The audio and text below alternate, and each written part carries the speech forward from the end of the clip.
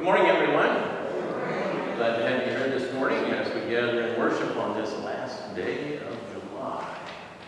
Now, I needed to say that because I have to keep reminding myself that we're already completed 7 months of the year, and it just seems like it goes all too quickly. So hopefully you've had a good week and that you'll be safe this week as we once again visit those triple digits that they're predicting, which hopefully won't impede you beyond the normal. We hope that you'll stay safe. So this morning, there are a number of things that we've noted within. We thank you for all the donations that you've made for the personal care products. If you have not done so yet, we'll still take them at Grace next week and make sure that they find their way to the appropriate folks. We did learn yesterday that we have received a marvelous gift from a gentleman who had done some butchering for himself and had more meat than what he wanted, so he donated it to our pantry at Grace. So this week we'll be handing out some fresh, well, it's not frozen, but fresh meat. So, okay, let's begin with prayer. Lord God, as we gather, while we do so humbly, knowing that we always come up short, and oftentimes why, as St. Paul would say, we maybe should be doing more looking up and seeing the marvelous goodness that you provide from your hand in all kinds of ways around us. We're ever so grateful for the way that you sustain and bless each of us gathered here, as well as all of your creation. And we pray that throughout this coming week, why may people be safe and find shelter in the midst of the heat. Grant your grace to us as we gather. May our song and our voices be lifted in praise to you. For it is in Jesus' name that we pray. Amen. Colleen prepares us now with prayer.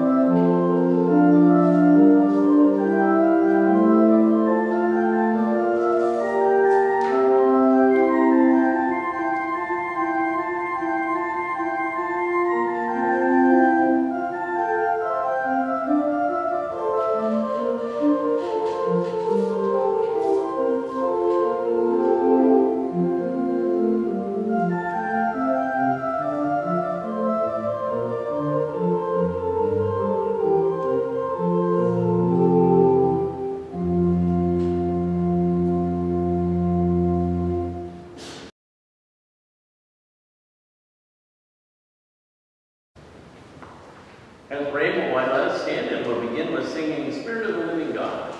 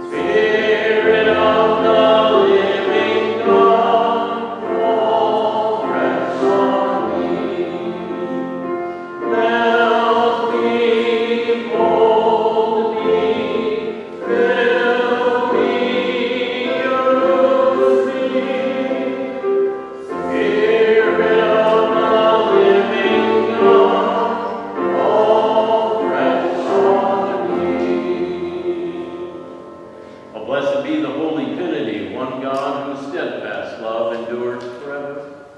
Amen. Please use this time of silence for your own personal prayer.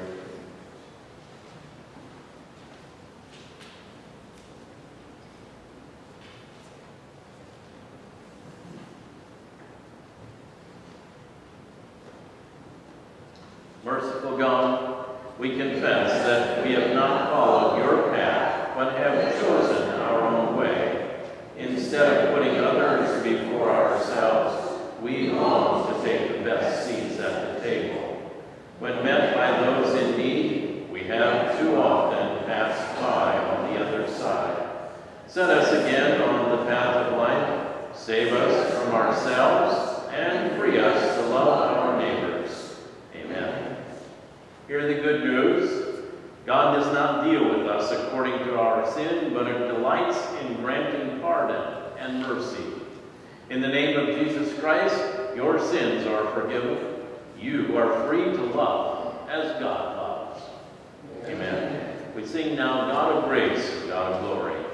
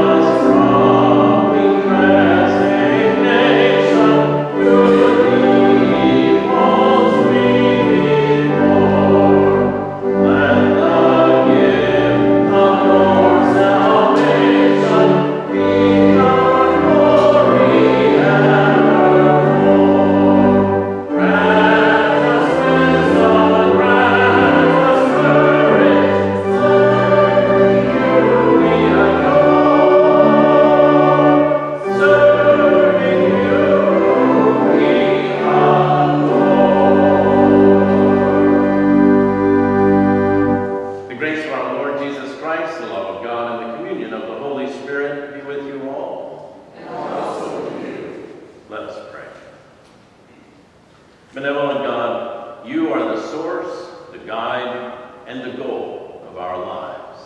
Teach us to love what is worth loving, to reject what is offensive to you, and to treasure what is precious in your sight. Through Jesus Christ, our Savior and Lord. Amen. Please be seated. We turn our attention now to the reading of Scripture appointed for this, the 8th Sunday after Pentecost.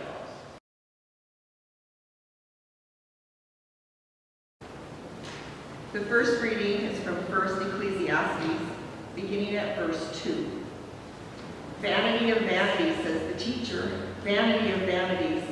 All is vanity.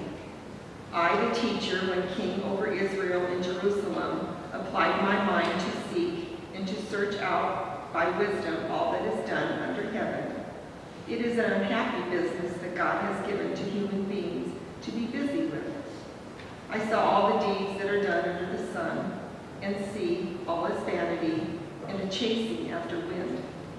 I hated all my toil in which I had toiled under the sun, seeing that I must leave it to those who come after me, and who knows whether they will be wise or foolish.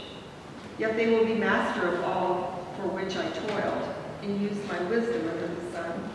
This also is vanity. So I turned and gave my heart up to despair concerning all the toil of my labors under the sun. Because sometimes one who has toiled with wisdom and knowledge and skill must leave all to be enjoyed by another who did not toil for it. This also is vanity and great evil. What do mortals get from all the toil and strain with which they toil under the sun? For all their days are full of pain, and their work is a vexation. Even at night their minds do not rest. This also is vanity. The word of the Lord. Thanks be to God. Our psalm for this day is a portion of Psalm 49. We'll begin with singing the antiphon verse. Colleen will play it for us first.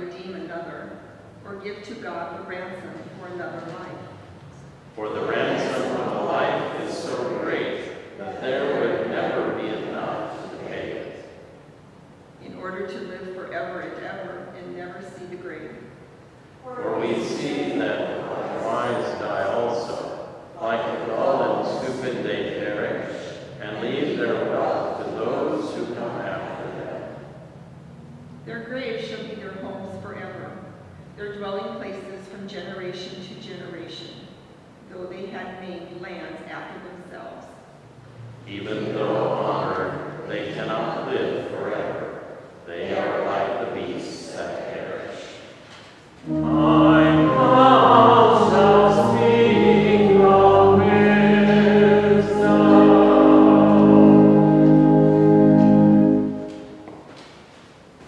The second reading is found in the 3rd chapter of Colossians, beginning at the 1st verse. So if you have been raised with Christ, seek the things that are above, where Christ is, seated at the right hand of God. Set your minds on things that are above, not on things that are on earth. For you have died, and your life is hidden with Christ in God. When Christ, who is your life, is revealed, then you also will be revealed with him in glory. Put to death, therefore, whatever in you is earthly: fornication, impurity, passion, evil desire, and greed, which is idolatry. On account of these, the wrath of God is coming on those who are disobedient. These are the ways you also once followed when you were living that life. But now you must get rid of all such things: anger, wrath, malice, slander, and abusive language from your mouth. Do not lie to one another, seeing that you have stripped off the old self with its practices, and have clothed yourselves with the new self, which is being renewed in knowledge according to the image of its creator. In In that renewal there is no longer Greek and Jew, circumcised and uncircumcised, barbarian, Scythian, slave and free. But Christ is all in all. The word of the Lord. Thanks be to God.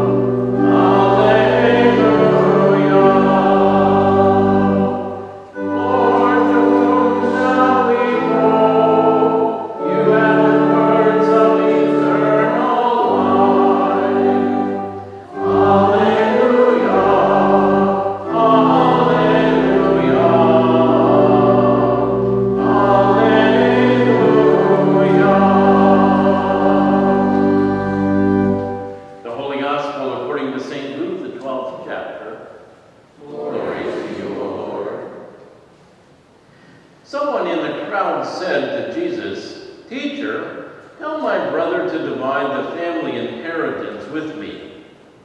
But he said to him, "Friend, who sent me to be a judge or arbitrator over you?" And he said to them, "Take care. Be on your guard against all kinds of greed, for one's life does not consist in the abundance of possessions." And he told them a parable. The land of a rich man produced abundantly, and he thought to himself, "What should I do, for I have no place to store my crops?" Then he said, "I will do this. I will pull down my barns and build larger ones, and there I will store all my grain and my goods. And I will say to my soul, 'Soul, you have ample goods laid up for many years. Relax, eat, drink, be merry.' But God said to him, 'You fool, this very night your life is being demanded of you, and the things you have prepared, whose will they be?' So it is with those who store up treasures for themselves, but are not rich toward God." The Gospel of our Lord. Praise to you, Lord Christ. Please be seated.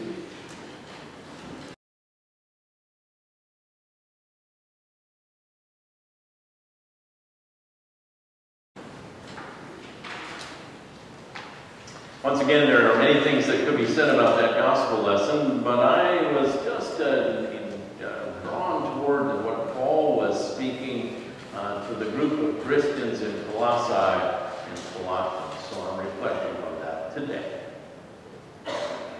Paul wrote, "So since you have been raised with Christ, seek the things that are above, where Christ is, seated at the right hand of God.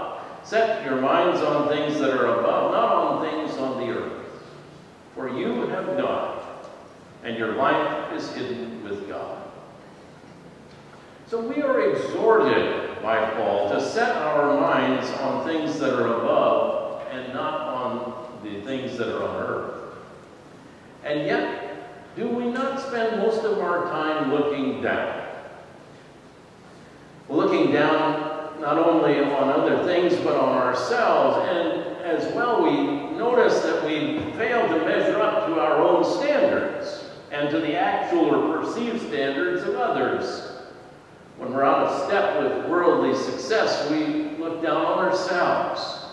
Or perhaps we look down on other people whom we judge to be either greedier or more selfish than we. And we oftentimes think, well, at least we're not as bad as those people.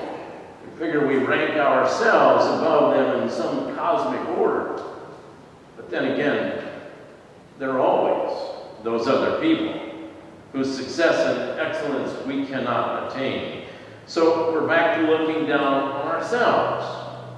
Either way, it seems like we spend an awful lot of time looking down, whether it's on ourselves or on others, rather than setting our mind on things that are above. Let me tell you a story. It's a story that was told a long time ago by a man who has a very odd name. His name was Orville Sash. Orville had a very humble job in a certain company, a job in the lowest basement of the building.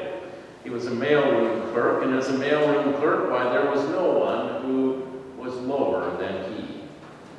One day, he came across a bug scurrying across the floor. Now, Orville may have had the lowliest job in the company, but he was bigger than the bug.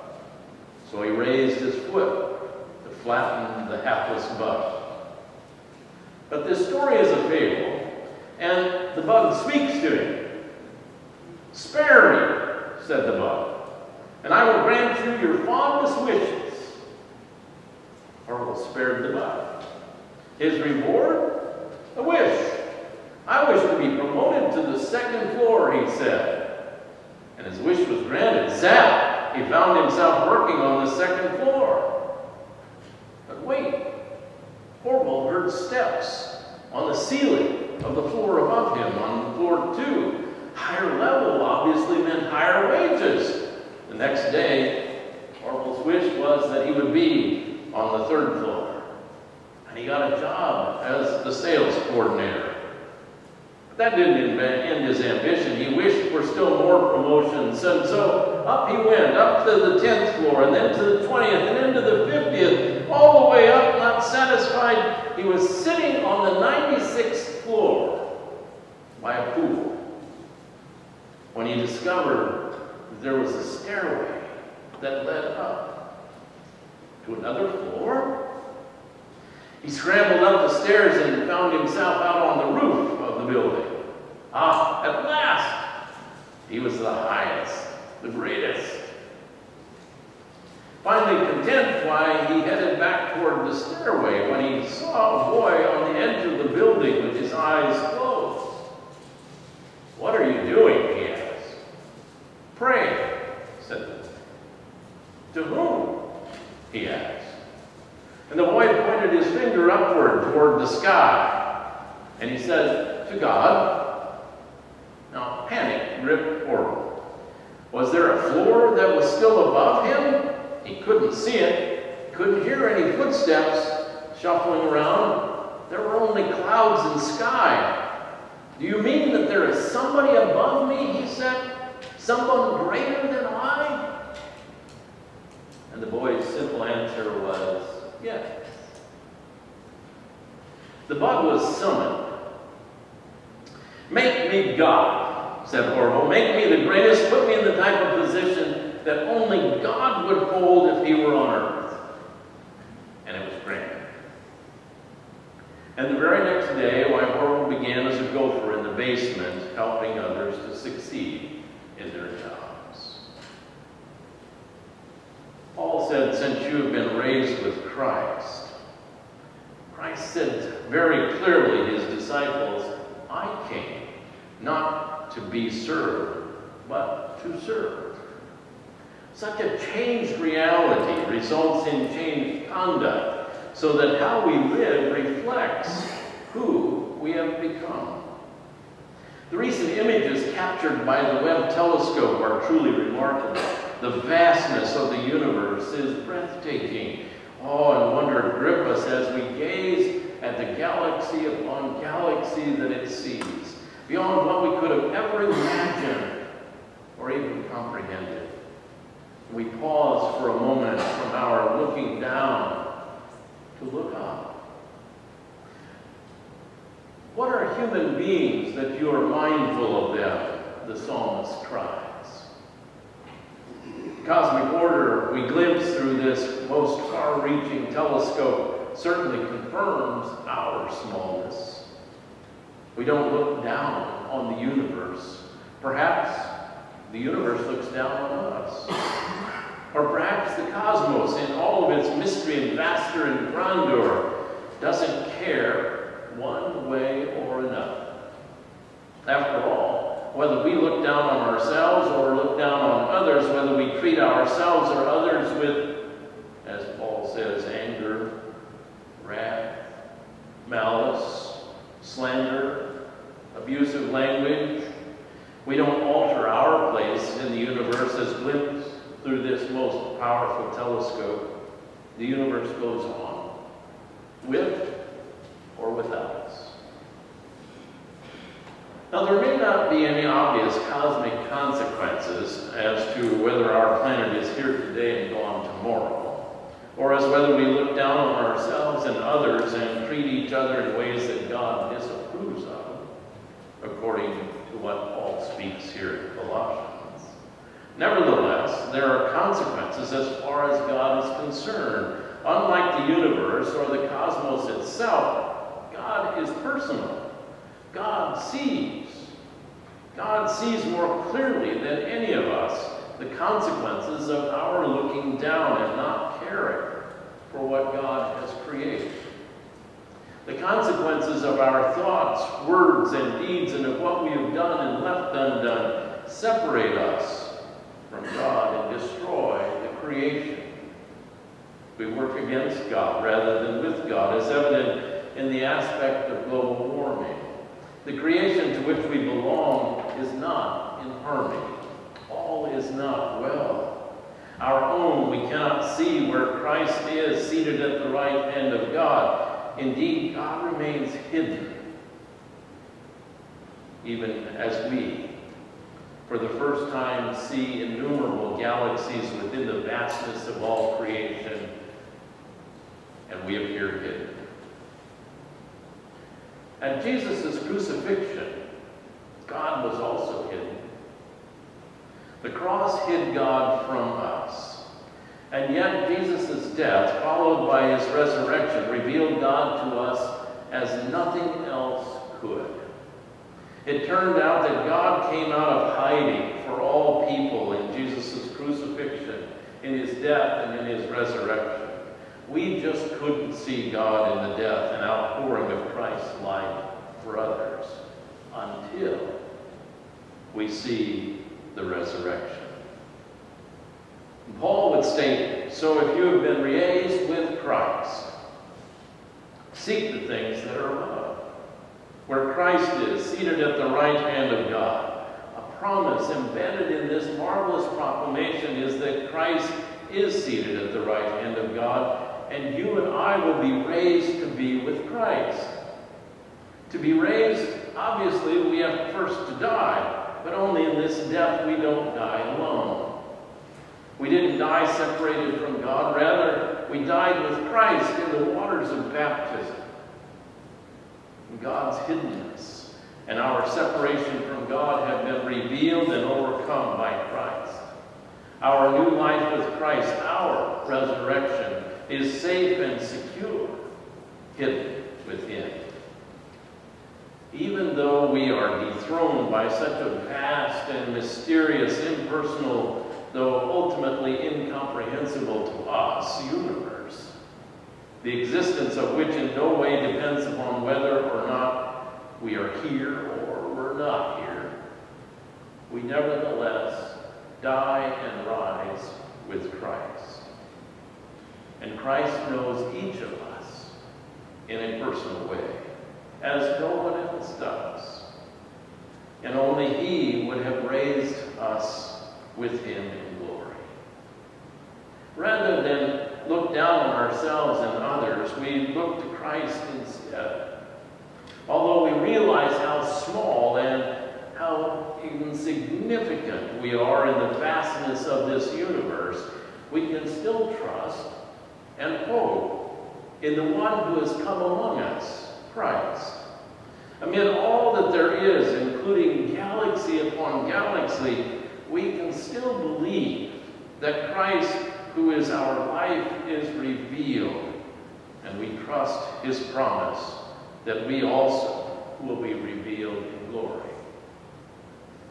Well, until then, the new self that we continually become in our dying and rising with Christ is renewed in knowledge according to the image of our Creator, says Paul.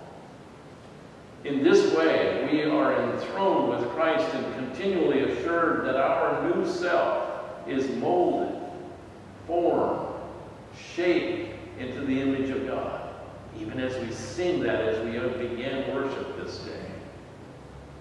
We resist looking down on ourselves and on others. Instead, we rejoice and give thanks for the image of God that we see in ourselves and that we see in others.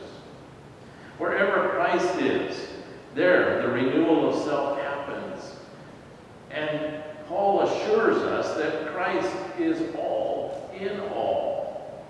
In that renewal, there is no longer Greek or Jew, circumcised or uncircumcised, barbarian, Scythian, slave or free, documented or undocumented, we might add.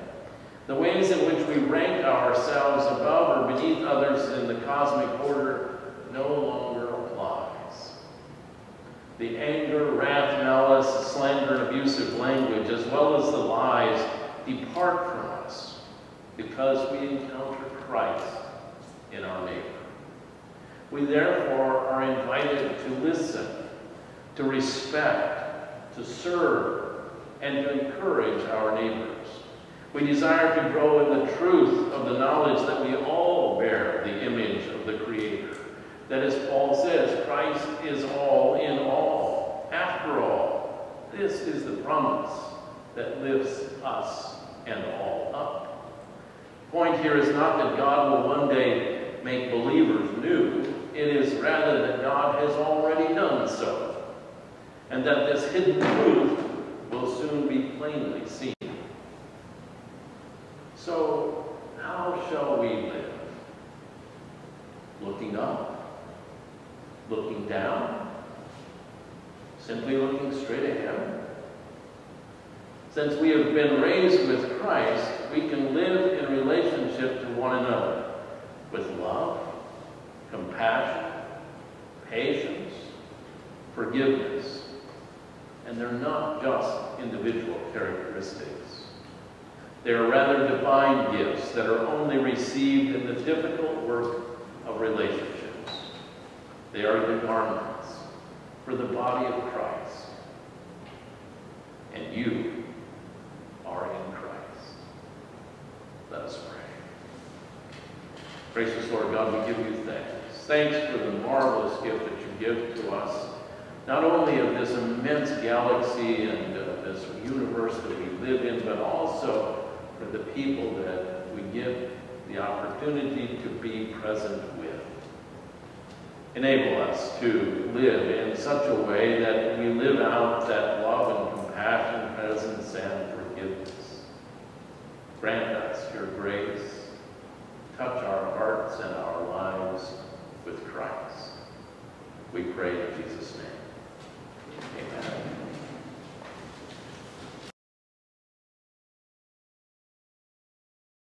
Stand and we'll join now in singing We Give Thee What Thing at All.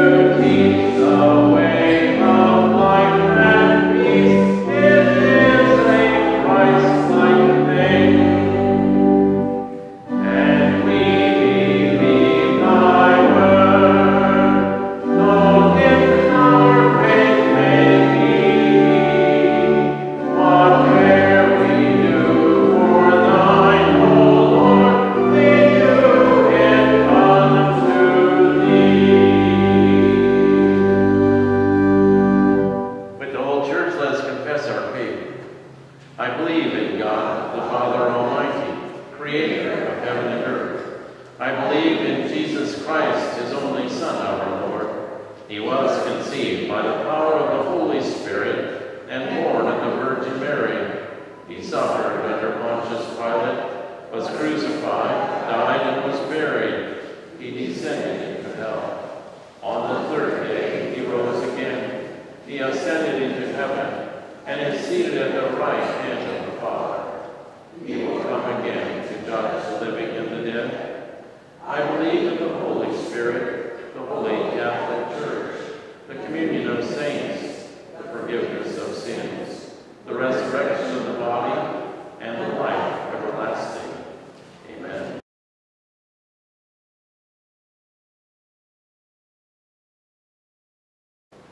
I would invite you to take the Celebrate insert and turn to the back page where you'll find the prayers of the church for this day. Trusting in God's extraordinary love, let us come near to the Holy One in prayer.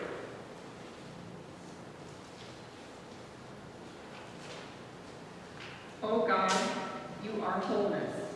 Where there is division in your church, bring reconciliation and healing. Guide the work of theologians, Sunday school teachers, seminary professors, and all who provide instruction for the building up of your church. Merciful God, receive our prayer. O God, you are the source of all life. Where creation cries out in distress, bring relief and renewal. Bless farmers, ranchers, distributors, and all who provide our food. Nourish the land and all its inhabitants. Merciful God, receive our prayer. O God, you are wisdom. Where nations and communities yearn for peace, bring justice. Strengthen those who toil for the welfare of others, especially military personnel, police, first responders, and activists, and for the healing of the nations. Merciful God, receive our prayer. O God, you are life. Where your people are overwhelmed with the busyness of life, bring encouragement. Accompany all who experience emotional, mental, or physical distress. Renew us at your table of mercy. Merciful God, receive our prayer. O God, you are our treasure. Where scarcity and anxiety pervade your church, bring abundance and vitality. Guide the work of church councils and committees and give them clarity for the work of ministry in this place. Merciful God, receive our prayer. O God, you are resurrection. We give you thanks for all your saints. Inspire us by their example of faithful living to set our minds on things above and to be rich in love toward you. Merciful God, receive our prayer. Receive the prayers of your children, merciful God, and hold us forever in your steadfast love. Through Jesus Christ, our holy wisdom. Amen.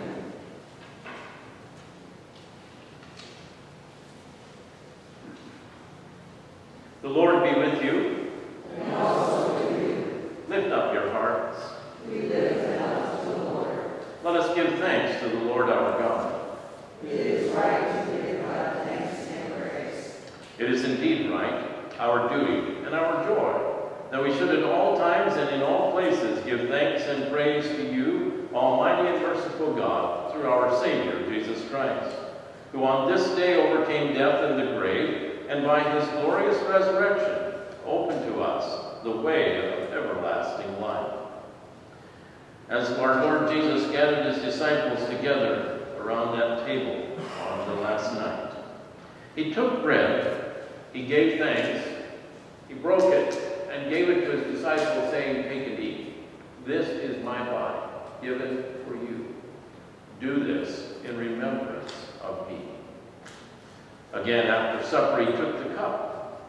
He gave thanks, he gave it for all to drink, saying, "This cup is the new covenant in my blood, shed for you and for all people for the forgiveness of sin. Do this in remembrance of me." So, remembering then his death and resurrection, we take this bread and this cup, giving thanks that you have made us worthy to stand before you, to serve you as your priestly people. Send now your Holy Spirit upon these gifts of your church. Gather into one all who share this bread and wine. Fill us with your Holy Spirit to establish our faith in truth, that we may praise and glorify you through your Son, Jesus Christ, through whom all glory and honor are yours, Almighty Father, with the Holy Spirit in your holy church, now and forever. Amen. Jesus taught us to pray. Our Father, who art in heaven, hallowed be thy name. Thy kingdom come, thy will be done, on earth as it is in heaven. Give us this day our daily bread, and forgive us our trespasses, as we forgive those who trespass against us. And lead us not into temptation, but deliver us from evil. For thine is the kingdom, and the power, and the glory, forever and ever. Amen. In Christ's presence there is fullness of joy. So come to the banquet that he's prepared.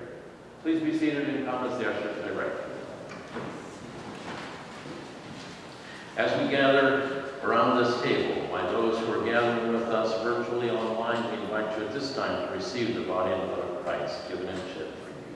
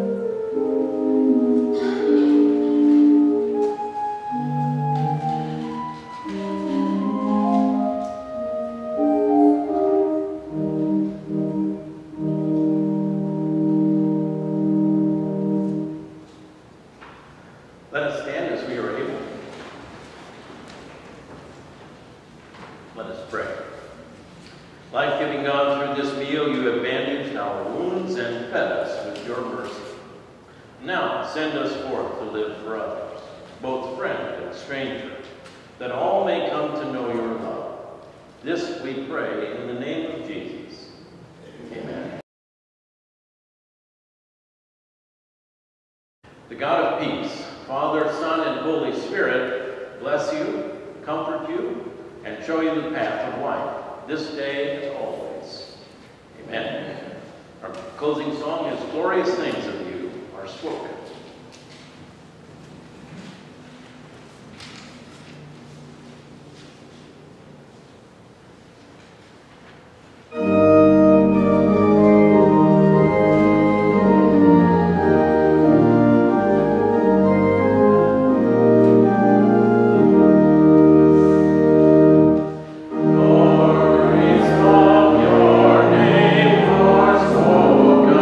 Zion,